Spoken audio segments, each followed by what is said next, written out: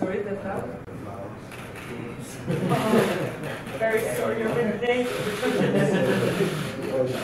We had a very late blooming season this year because the sun just didn't want to arrive. So everything was at least 2 weeks delayed, but even that, we were too late for the tulip. You will have to come, I think, around my husband's birthday, which is Tuesday and the 27th of April.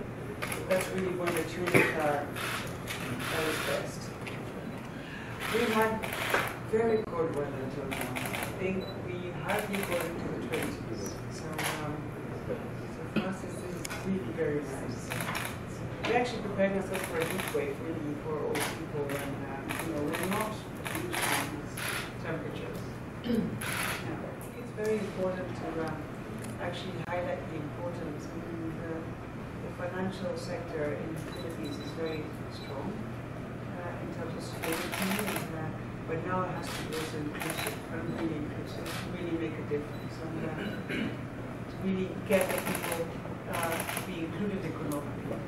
Otherwise, we're just not making them participative in the whole economic process, which is, you're having a very nice economic growth. It's just how to bring the rest of the people who are not participating in this economic growth.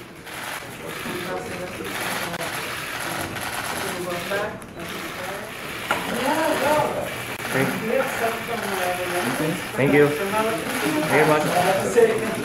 Thank you very much.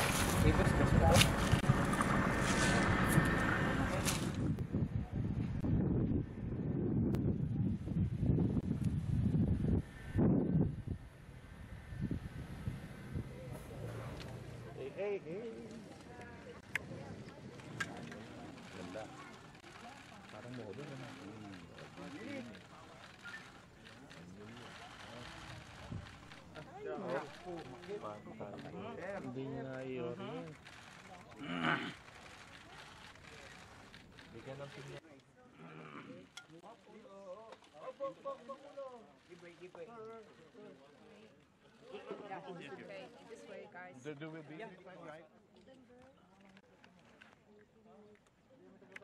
In 1990. And how did you do before you had the loans? Did you have enough capital to start your little business? Wala pa kayong loan.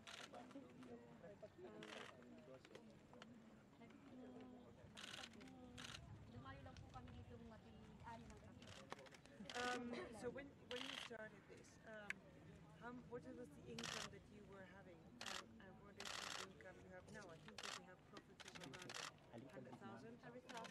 So nung kayo hindi pa nagpa-plantation, hindi mo kayo pa nagpa-plano ng income niya. A couple of these things are the issues that I spoke just now with this bank teller in terms of how complicated it is because everything's still being done by hand, and that increases the cost of actually delivering these services that poor people need so badly.